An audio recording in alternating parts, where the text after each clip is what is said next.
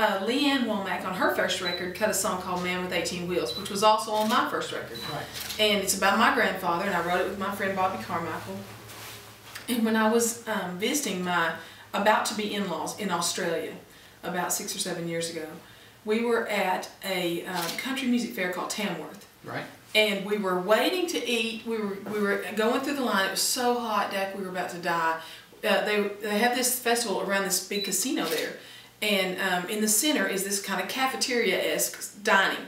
Yeah. And my mother-in-law, to-be, and I were sliding these trays down the line, and I was singing this song that I could hear in this ballroom, or little theater that was connected there. And she goes, "Do you know that song?" And I went, "No, I can't even think. I'm just humming along." So she goes, "You know that song?"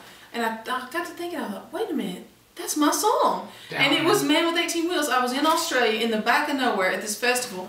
And so I go running down to this theater and look in there, and there is I'm not kidding, Dak, a folk, punk, country, rock band.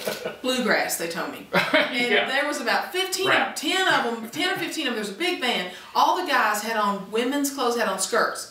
And all the girls had on men's suits, and they were tearing it up. They were doing a great job. They were really kind of a bluegrass type band. Right. But they were so good, and they were they were from Ireland or someplace like that. And I was like, "Are you kidding me?" These are the kind of answers that I love. Well, I walked away thinking, my poor grandfather in the grave in East Texas is spinning like a top because some cat in a skirt is singing about him right now. I was like, "Oh my gosh."